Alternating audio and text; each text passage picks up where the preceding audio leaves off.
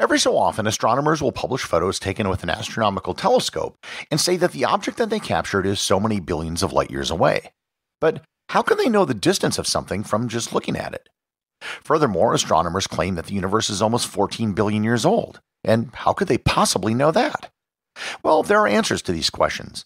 And surprisingly, astronomical distance and the age of the universe are closely intertwined. Learn more about astronomical distances and the age of the universe on this episode of Everything Everywhere Daily.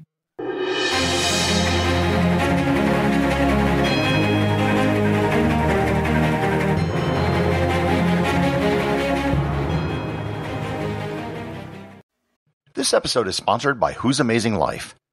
The world is full of inspiring people who've achieved unimaginable feats. Some have scaled the tallest mountains, others have created music beloved by millions of people.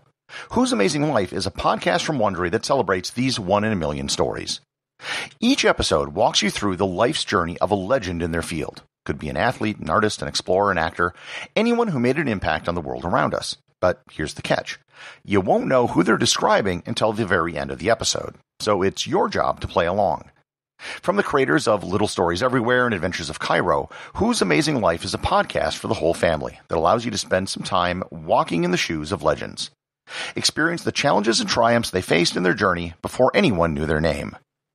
Follow Whose Amazing Life on Amazon Music, Apple Podcasts, or listen early and ad-free by joining Wondery Plus in Apple Podcasts or the Wondery app. In a previous episode, I talked about radiometric dating and how researchers can determine the age of plants and birds and rocks and things. What all of those techniques have in common is that they use the known rate of decay of radioactive elements as a type of clock to determine the age of something. If you look at the original isotope's ratio to the element it decays into, you can get an idea of how old something is.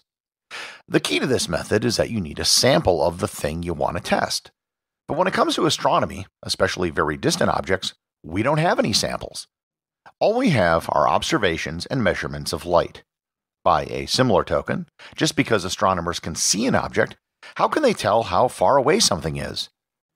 As it turns out, the answer to the age of the universe is tied up in the question of how distant astronomical objects are. To get to the answer to these questions, we need to climb something called the cosmic distance ladder. Basically, there are different methods that can be used to determine various distances. So let's start with something pretty easy: the moon. We can accurately measure the distance to the moon with an incredible amount of precision by using the speed of light. Light has a fixed speed when it travels through the vacuum of space. The fundamental constant is the key to almost every one of the methods I'll be talking about because, at astronomical distances, light is all we have to work with. To determine the distance to the moon, you can just bounce light or a radio signal off the moon and determine how long it takes to come back. You divide that number by 2, then multiply by the speed of light to get the distance. The speed of light is approximately 300,000 kilometers per second or 186,000 miles per second. There were specifically designed reflectors that were sent to the moon during the Apollo missions, which are still functioning today. Using those devices, you can measure the distance to the moon within centimeters. This technique can also be used to bounce radar waves off other bodies in our solar system. But what about objects further out, like stars? To measure stars that are reasonably close to Earth, and by reasonably close I mean about 10,000 light years, you can use a method known as parallax. Parallax basically uses trigonometry to determine distances by measuring angles and a known distance.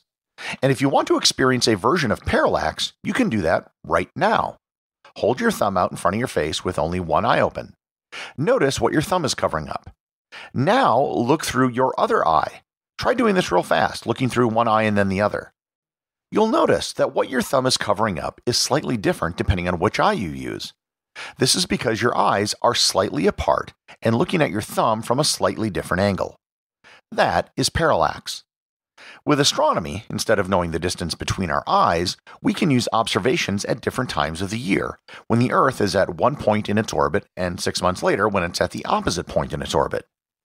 For stars within the right distance, they will appear to move slightly against the background of stars, just like your thumb appears to move as you switch your eyes. If you can measure the angle of the object's apparent change and know the diameter of the Earth's orbit, then you can calculate the distance to the object. This has a limit because the further away something gets, the angle gets narrower and narrower.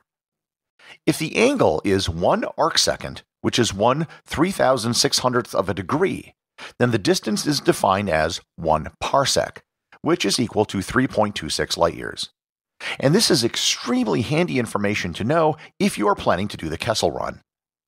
With better telescopes like the Hubble or Webb telescope, you can get measurements down to 20 to 40 micro arcseconds, which allows you to measure up to 16,000 light years away.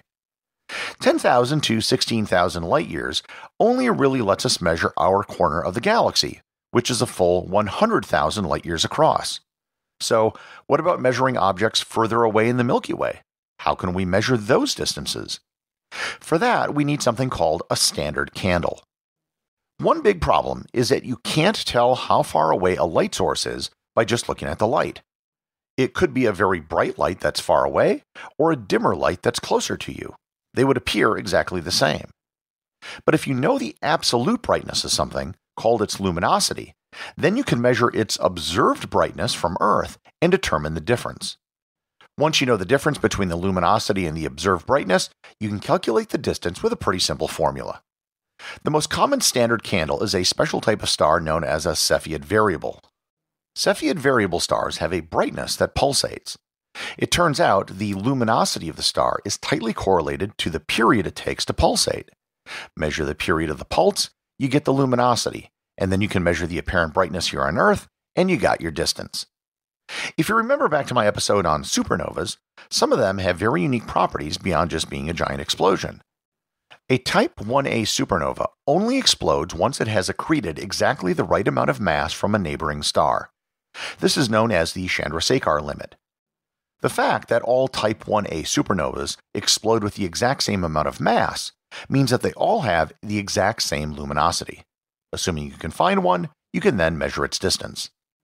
Depending on the standard candle which is used, you can use this method to measure objects throughout the entire Milky Way and potentially even some nearby galaxies. But what about the images which are taken by the Webb and Hubble telescopes, which claim to show objects from the edge of the observable universe? How can we measure those distances? For that, we need something known as Hubble's law. Hubble's law is named after the early 20th century astronomer Edwin Hubble, who discovered one of the most important fundamental facts in astrophysics. Galaxies move away from Earth at speeds proportional to their distance. In other words, the farther away a galaxy is, the faster it's moving away from us. How do we know that galaxies are moving away from us, and how can we know that more distant ones are moving faster? This has to do with what is called the redshift. The redshift is nothing more than the Doppler effect applied to light. You're probably familiar with the Doppler effect when it comes to sound. A car will increase its pitch as it approaches you and decrease its pitch as it moves away. This is because sound is a wave, and when a wave moves towards you, it's compressed, and when it moves away, it's extended. In the case of light, instead of changing pitch, it changes color. Objects moving away will have longer wavelengths of light, shifting towards the red part of the spectrum. Objects moving towards you have shorter wavelengths and are shifted to the blue part of the spectrum.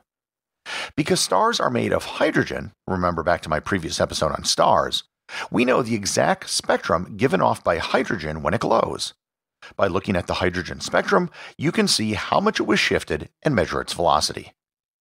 Hubble's law states that the velocity of a galaxy equals its distance times a constant. That constant is known as the Hubble constant. The units of the Hubble constant are kilometers per second per megaparsec. So, for every million parsecs a galaxy is away, it will be traveling a set number of kilometers per second faster. The current best estimate for the Hubble constant is 67 kilometers per second per megaparsec. Now, you might have noted that kilometers and megaparsecs are both units of distance, and they would actually cancel each other out if you convert the megaparsecs to kilometers, leaving the actual unit of the constant as the reciprocal of seconds, and seconds are a unit of time. So far, all I've been doing is talking about measuring distances, but at the beginning of this episode, I was talking about the age of the universe, and this is the point where they come together. Do a little bit of algebra moving the variables around, and you get a value that is expressed as a unit of time. That time is the age of the universe. A great deal of time and effort has been put into getting better and better values for the Hubble constant. The most recent effort, called the Planck collaboration, measured the cosmic microwave background radiation to get a measurement. The value they came up with gave an age of the universe of 13,787,000,000 years old, plus or minus 20 million years. There have been other estimates as well, and they're all within about 30 million years of each other. This value has been refined over the years, and I would expect it to get refined even further as more advances in telescopes come online. All of the methods I've mentioned for determining astronomical distances get more accurate the closer the object is to Earth, which should be expected. So, whether or not you realize it, the size of the universe is intrinsically tied up with the age of the universe, and it's all due to Hubble's law, which is one of the most elegant equations in all of science. So the next time you hear something on the news about an astronomical discovery billions of light years away, know that there is a method to the madness, and there are techniques developed over the last century which can measure both the size and age of our universe. Everything Everywhere Daily is an Airwave Media podcast. The executive producer is Darcy Adams. The associate producers are Thor, Thomsen, and Peter Bennett. Today's review comes from listener Irish English teacher over at Podcast Republic. They write, I teach ESL and often recommend the podcast to my students. I'd like to point out that in Ireland we still use ye to distinguish between you singular and plural, and the accusative, object pronoun, is her, not she. I'm a member of the Completionist Club. Keep up the good work. Well, thanks, Irish English teacher. In the course of researching the episode on Shakespearean English, I did come across the fact that in Yorkshire, they do use a form of thou, as do some Quakers who speak in a dialect called plainspeak. However, I didn't come across anything about the Irish use of ye, which is really interesting. I never heard it in my various trips to Ireland, but then again, I really wasn't in a situation where ye would have been used. Remember, if you leave a review or send me a boostagram, you too can have it read on the show.